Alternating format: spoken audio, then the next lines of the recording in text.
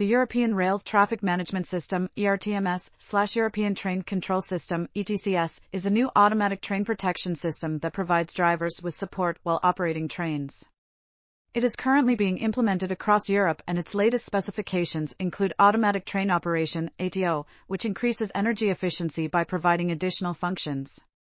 To ensure error-free configuration of the ETCS, a methodology based on the Integrated Model of Distributed Systems, IMDS, formalism and the temporal tool DDAN was used.